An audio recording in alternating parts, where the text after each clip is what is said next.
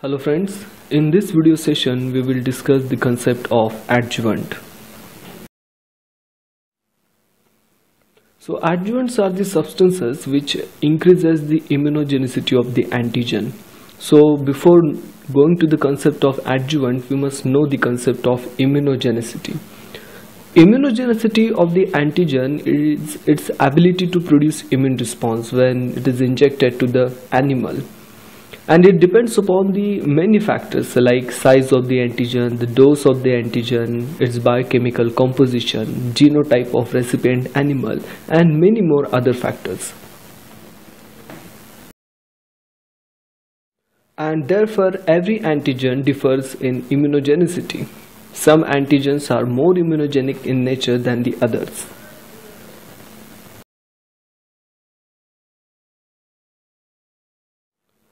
If antigen with very low immunogenicity is injected to the animal, it will produce very poor immune response, and maybe immunological memory may not be generated against it. Such low immunogenic antigen, when mixed with the chemical called as adjuvant and then injected to the lab animal, their immunogenicity is drastically increased. And therefore many vaccines which are inactivated antigenic preparations are mixed with the adjuvants.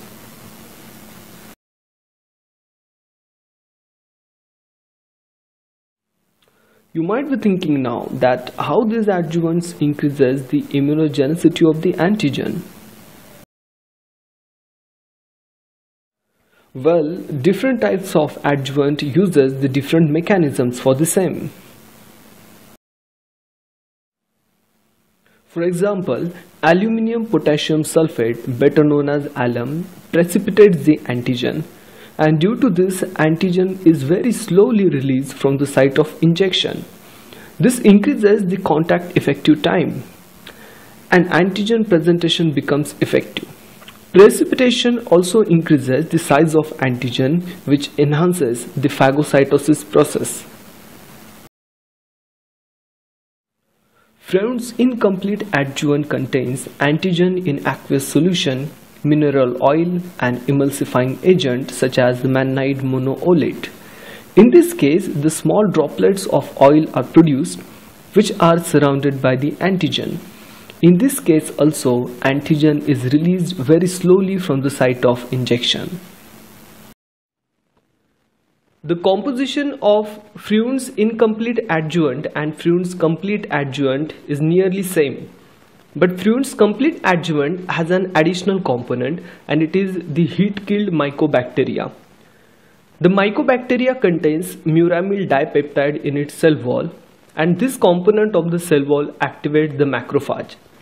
Activated macrophage express the high level of MSC class II molecule as well as the B7 molecule. And due to this high expression of these two molecules, the antigen presentation is enhanced. Alum and both the type of Freund's adjuvants are known to stimulate the inflammation process at the site of injection. Due to inflammation, a large number of macrophage and lymphocytes are attracted at the site. This again enhances the antigen presentation process and increases the speed of immune response. In short, adjuvants either precipitate the antigen and increases its size and prolongs its persistence, or it activates macrophage and enhances phagocytosis and increases the expression of MSC class II and B7 molecule, which is also known as co-stimulatory signal. Or few adjuvants stimulate the local inflammation process. Hope you understood the concept of adjuvants.